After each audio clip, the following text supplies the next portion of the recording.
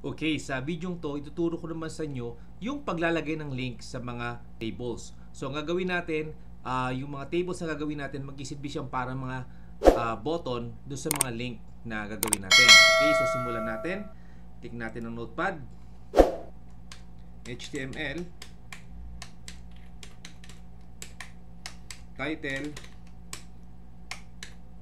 lagyan natin web page. Okay,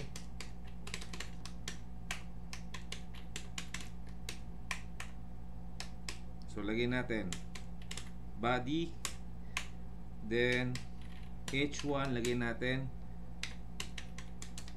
main page,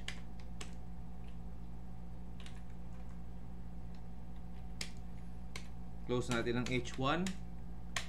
So lagyan natin table border equals 10, then cell padding equals 15,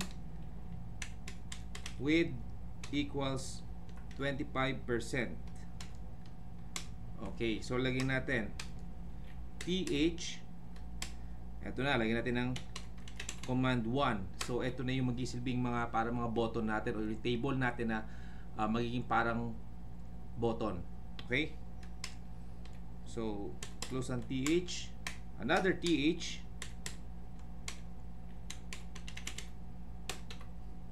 Okay, command 2.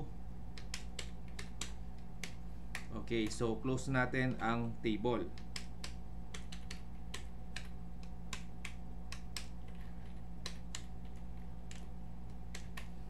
Close ang HTML. Okay, so save natin uli sa desktop. Okay, file, save as. Lagay ulit tayo ng isang folder sa desktop. Okay, so double click natin sa desktop. So new folder, lagay natin table link, double click. So lagay natin main page .html. Okay, so save. Okay, so double click si main page.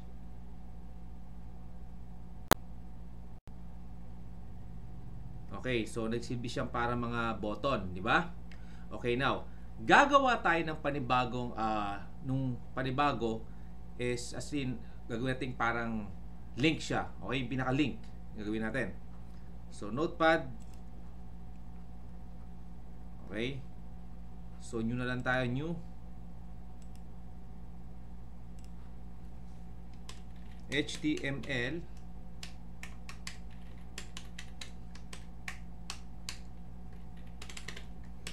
lagyan natin link 1.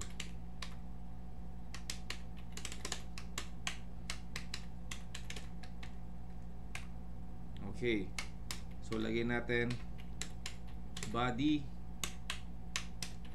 H1, lagyan natin you click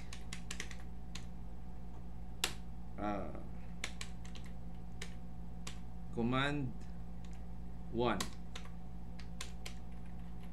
close ang H1. Okay, so close ang body, close ang HTML. File, save as. Okay, so same folder natin siya i-save. So lagyan natin link1.html, save. Okay, now i-edit na lang natin para hindi naman masyado humaba yung video, no? So natin link to, you click link to or command 2. So file, save as, lagyan natin to link2.html, save. Okay, now wala pa po siyang wala pa siyang mga link, no? So maglalagay tayo ngayon. So bubuksan natin itong code ng main page. Okay? File, open. Okay. Dito siya sa table link folder. So text, all files. Okay, main page. So lalagay natin. Ito magisilbing label, no? Itong command 1 nakalagay, magisilbing label siya. So gagawin lang natin. So href equals, okay, link1.html kasi yun yung pangalan ng link natin, no? Okay.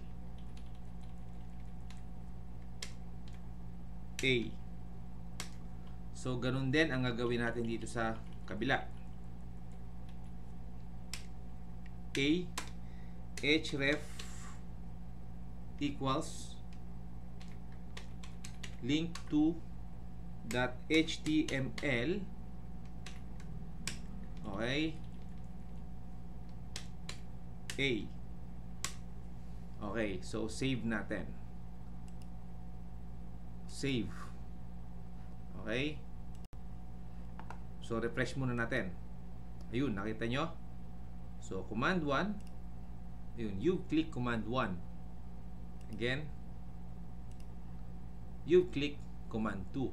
Now, katulad nung dati, yung mga link na ginawa natin nung mga nakaraan, maglalagay din tayo dito ng back, no? Pero gagawin natin table pa rin ang gagawin natin.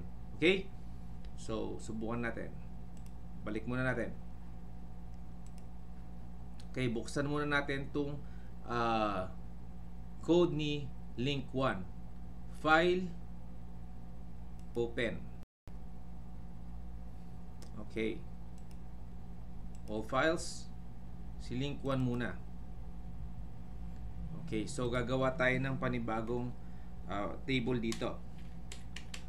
Table border equals 10. Then width equals to 10%. Okay. So lagay natin th, lagay natin back.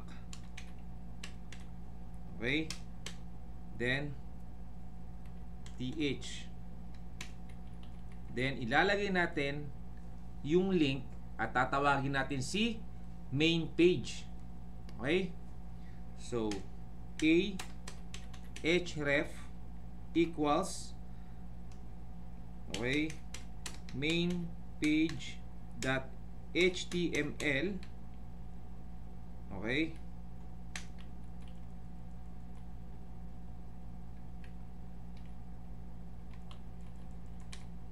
yun.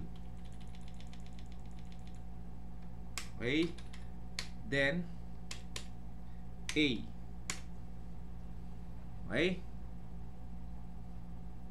then file, save.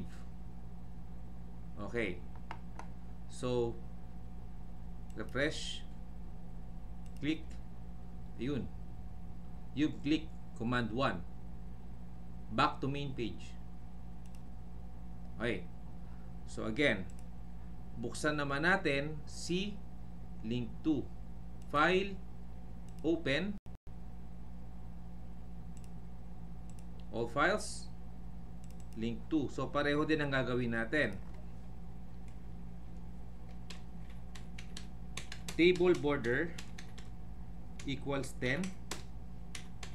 Then width equals to 10%. Okay. So th, lagyan natin back,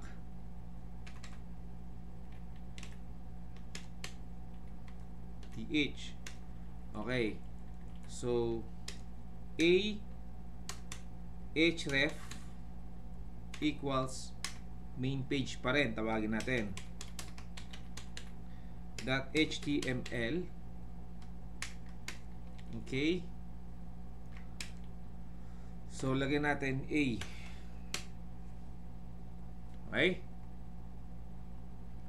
So, file, save. Refresh. So, click muna command 1, back. Command 2, back sa main page. Okay? So, ganun lang kadali. So, again, hanggang dito na lang muna ang ating tutorial. Magkita-kita po tayo muli sa next tutorial.